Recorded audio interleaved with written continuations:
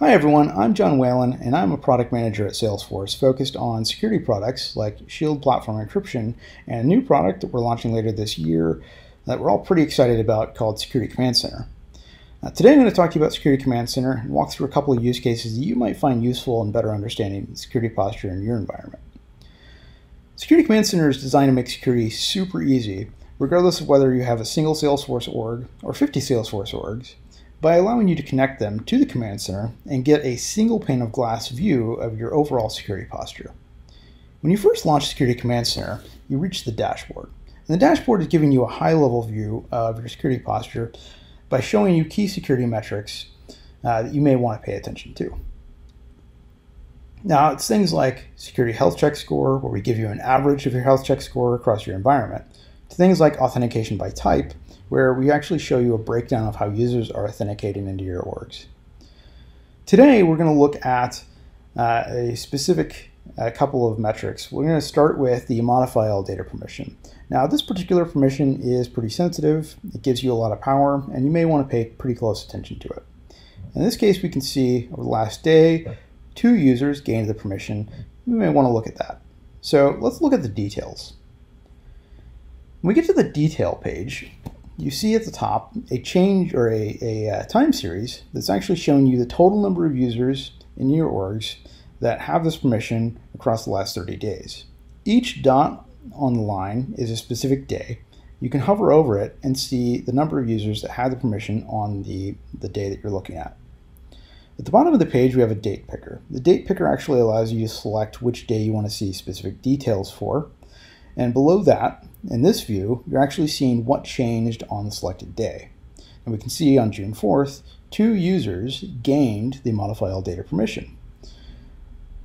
Now looking at that information, we first see the tenant and the tenant ID, which tells us which orgs, by org name and org ID, the specific user belongs to. We see user and user email, which tells us who the user is that had the permission added. Then we see action. An action will either be added or will be removed, whether the permission was added or the permission was removed. Context gives us specific information that is particularly useful, and that it tells us how did the user gain or lose the permission in question. Now here we see the user gained the permission by having the system administrator profile applied to them. The user below them had the permission added by having the modify all data permission set applied. Both of those look pretty good, so we don't really need to do a whole lot there. Now, if we wanted to see all of the users that have this permission on the selected day, we can click on all data. Now, all data at first gives us a count by org of how many users have this permission. On the bottom actually shows us the users that have the permission applied. Now, changing gears a little bit, I want to look at a different metric. I want to look at packages that are installed in my orgs. This is particularly sensitive because, depending on the number of orgs you have, it can be pretty difficult to get an accurate inventory of what managed packages, or in some cases unmanaged packages, have been installed or uninstalled across your environment. And when you get to this metric detail page, it looks very, very similar to the one that we just looked at. At the top, you see the same time series that shows you the number of packages installed across your orgs. And at the bottom, you see the same date picker, and you see the same change view that's showing you what changed on the selected day. Now, on this view on June 4th, we see 2 managed packages happen to be installed across this environment against 2 different Salesforce orgs. Now, if we wanted to see a different view or a different day, we see that on May 8th, there was actually a decrease in the number of packages that were installed. So we select that and we see in the change view that a package, this one, the managed pack, was uninstalled from one of our orgs. Now if we go back to June 4th, we want an accurate understanding of the inventory that we have across all of our environment as of today.